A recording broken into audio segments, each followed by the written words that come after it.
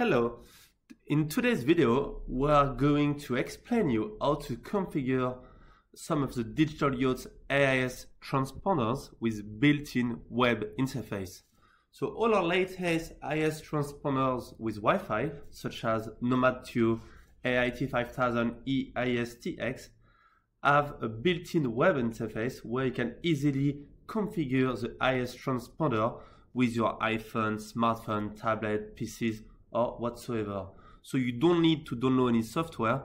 It's all done via a web interface. So how to do this? The first step is to connect yourself to the Wi-Fi network created by the unit. So you look at the local Wi-Fi network. Now I can see the AISTX.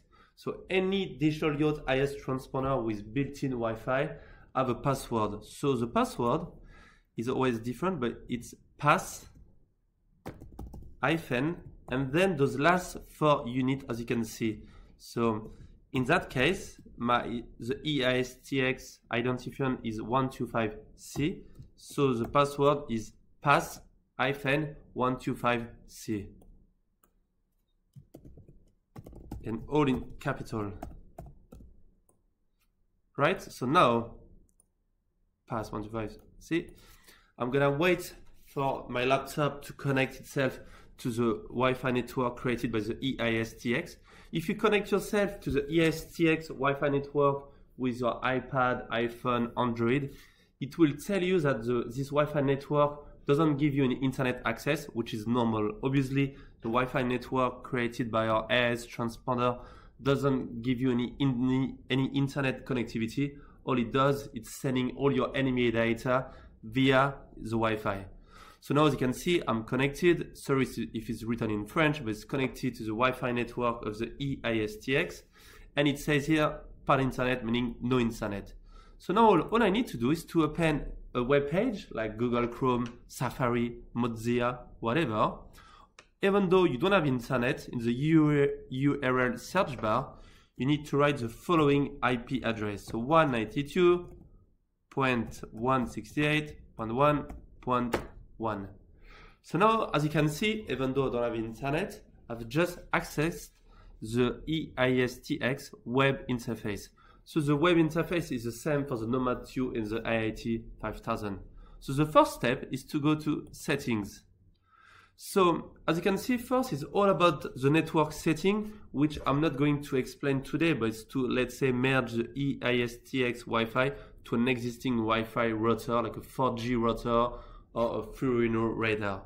But anyway, we need to scroll down and to go to this part about VCL details.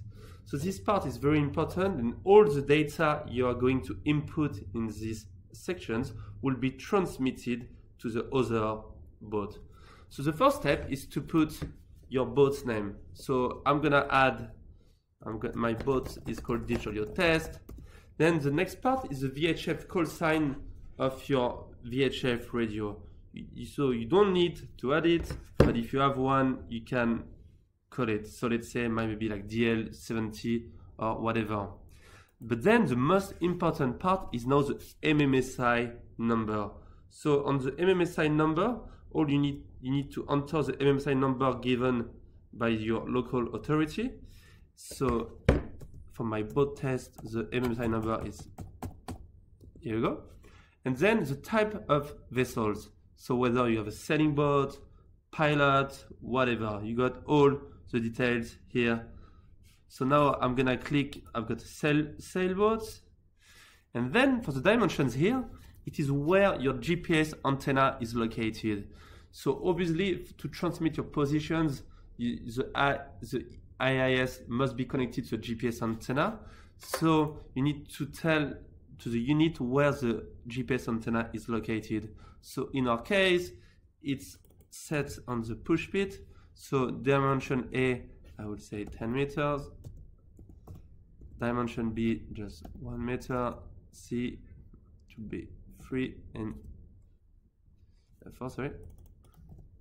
Here 0. Obviously those numbers doesn't need to be accurate. So once you are pleased with all the details, everything looks correct to you, make sure you check one last time your MMSI number, because once you have updated the boat details, you cannot change the MMSI number. So if you are pleased with everything, you click on update both details. So now it's going to take a few minutes for the unit to configure itself. So you must wait. And as you can see now, the MMSI number is blocked. I cannot change the number anymore. If I want to change this, you need to contact us to reset the unit.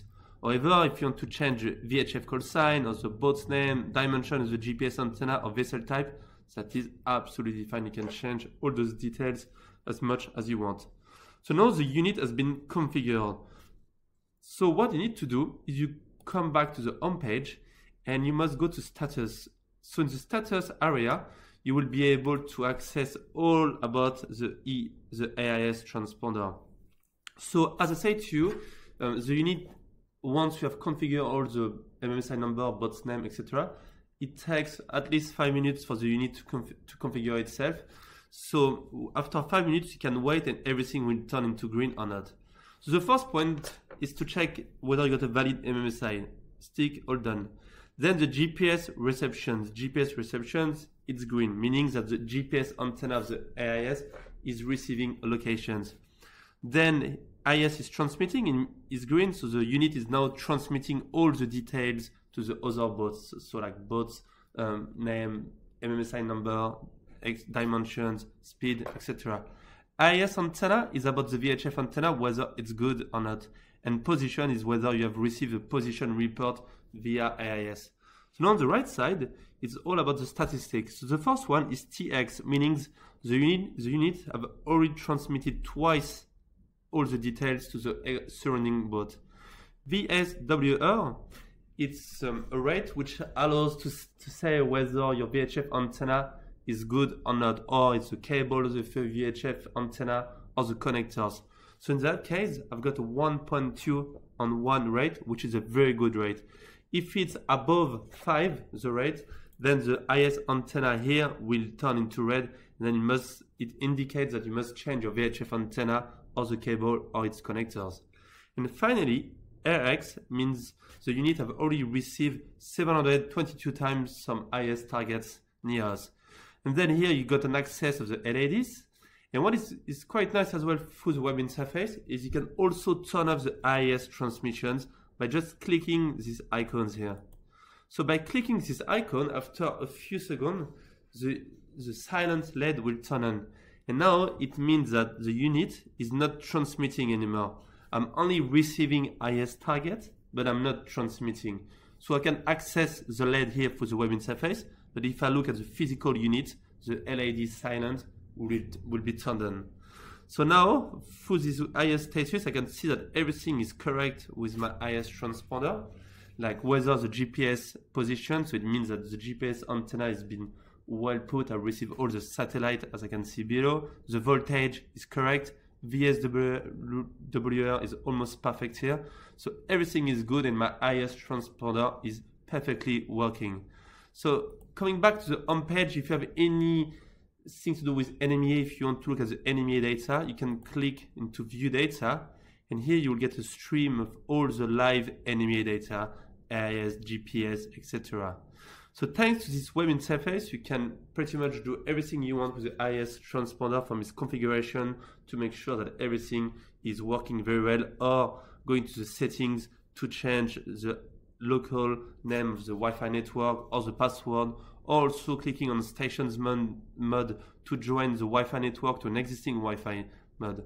So anyways, a lot you can do, and you will get more information on our website, digitalyacht.co.uk. Thanks for listening and have a great day.